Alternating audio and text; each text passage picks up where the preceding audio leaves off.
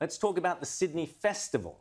And as events this month have proved, militant activists like nothing better than getting useful idiots to do their bidding.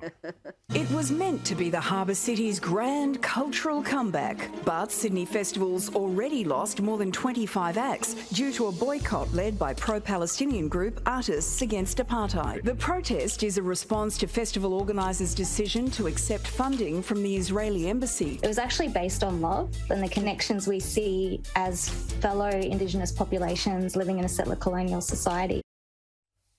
Oh, dear God. Is she really claiming it's those nefarious Zionists scheming once again to covertly disseminate propaganda? What hateful message are they sending this time? The funding amounts to $20,000 awarded as a grant to a specific performance, Decadence by Israeli choreographer Ohad Nahareen, rather than Sydney Festival itself. The work is described as bursting at the seams with vitality and impact, featuring physical refinement alongside playfulness. There's no mention of a pro-Israel message. Yes, it was all just terribly confronting and hate-filled, as you just saw. So, which esteemed and talented artists have withdrawn in protest? Among those to pull out of the festival, comedian Tom Ballard. I love the festival and I love telling jokes, but standing up for human rights and standing against a system of apartheid is more important. Yes, former ABC host Tom Ballard loves telling jokes, all right. At Triple J, he joked about, of all things, the Holocaust.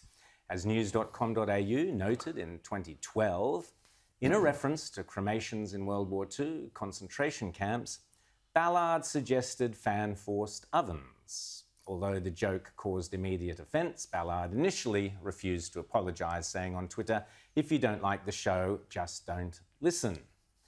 The same comedian, in inverted commas, who at the Melbourne International Comedy Festival told the audience not to worry about COVID, saying it had killed a lot of people in nursing homes, but they were all Liberal voters. Charming.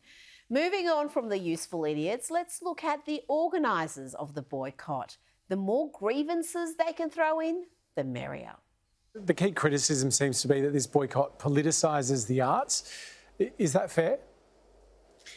I mean, the premise of that question is flawed to me and many others. The arts is inherently political, especially given the fact that we are on stolen land. That's former journalist Janine Kallick. And if you don't think that amounts to censorship, just consider the fact she spearheaded a campaign last year to try to force Australian media to become mouthpieces for Palestinian activists. As the Australian reported, quote, the letter calls on editors and publishers to, quote, make space for Palestinian perspectives, prioritising the voices of those most affected by the violence, and to avoid the both-siderism that equates the victims of a military occupation with its instigators. Another organiser behind the festival boycott is Sara Saleh. This is how ABC introduced her last week. First, though, Sara Saleh, a Palestinian poet and writer, and one of the leaders of this campaign, which is being led by the Australian Boycott, Divestment and Sanctions movement. As an artist myself, I understand that people have lost work, especially, having been underfunded or not supported in 2 years of a pandemic. It's a really painful time, and I think that's what's most egregious in all of this, that Sydney Festival has put us in this really quite inconsiderate and untenable position. Oh, so she's the real victim. Yeah, just in case you didn't know. God, would that poet be the same Sara Saleh who sits on the board of the far-left activist group GetUp? For some reason, host Hamish McDonald omitted to tell you that. And it's not the first time the ABC has given her a platform to agitate. Have a look at this from The Drum back in 2019. So there is a very clear narrative that has weaponized racism, has stigmatized marginalized communities, and therefore completely they have blood on their hands. They have emboldened